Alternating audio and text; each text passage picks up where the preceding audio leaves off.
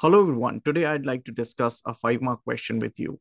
Now, this particular question that I have in front of me, this is on the application of psychology to everyday life. Now, you wouldn't necessarily get a 5-mark question on this. You usually get a 2 to 3 mark question. However, there have been instances in the past where the students have had a 5-mark question where they expected to write down about how the psychology that they've studied in through a particular study can be applied to real life situations. Now, for a 3-mark question, it's typically very easy. However, for a 5-mark question, I've seen many students struggle with this.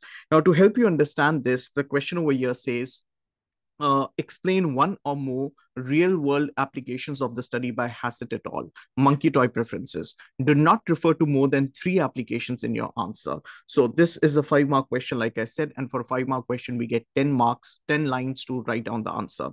The findings of the study might be useful for toy manufacturers. Now, there are 2 points that have been chosen over here. Number one, how the findings of this study, or how what we've studied from this, learned from this particular study, could help toy manufacturers. One. Number two, how the findings of the study, or the study in itself, could help captive animals or captive monkeys.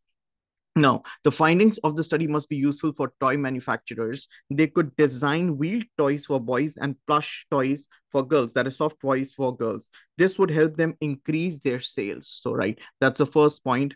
I have broken this down into 3 different parts, but we're expecting the examiner to give us 2 marks over here, right? Now, additionally, the second point over here, additionally, this study could be useful for recently captive animals, the animals that have just been rescued from the wild.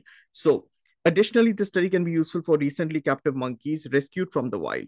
Playing could help them, with emphasizing on playing over here, right? The role that playing plays over here, the role that playing plays. Yeah. So recently captive monkeys rescued from the wild. Playing could help develop social bonding. Zoo managers could provide wheel toys for males to play with, and plush or other similar toys for female monkeys to play with, to help improve bonding and cohesion within a troop. So again, we expect to get some 2 marks from here, 3 from here, and that would help us gain a 5 on 5. I hope this has helped. Thank you.